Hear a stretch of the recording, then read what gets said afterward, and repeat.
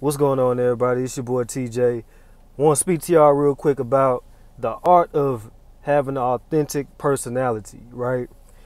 When you a real one, that's the way I like to put it, a real one.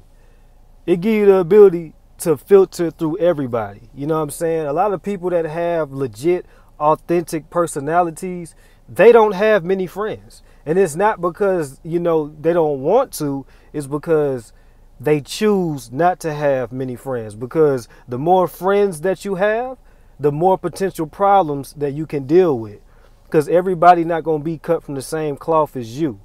So the people out there that can relate to this video, if you a real one, if you authentic, and if you're unapologetic about it, you're not going to have many friends, because people can peep that. You got people that have bad intentions that walk into your life, and people know what they do. I'm a strong believer that people know what they do.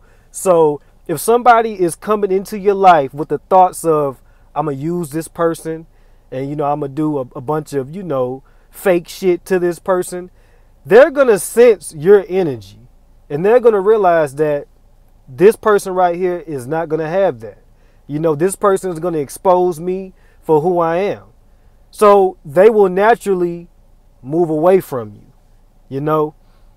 You got to have that in you, especially these days. If you're on your grind and you got goals and dreams, you have to be authentic, because God gonna bless you with more authentic people in your circle, and your circle is not gonna be big.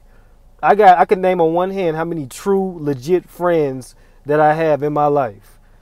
I don't believe in big circles. So when you are authentic and you are real, you have a repellent. I call it a kryptonite. And people will feel that energy, and they will naturally leave you alone. I know is that a lot of people don't understand that most of your problems come from the people that are around you. It's not you. It's the people that are around you. If you're surrounded by a whole bunch of fake ass people, you're going to go through unnecessary issues in your life. Get rid of those people.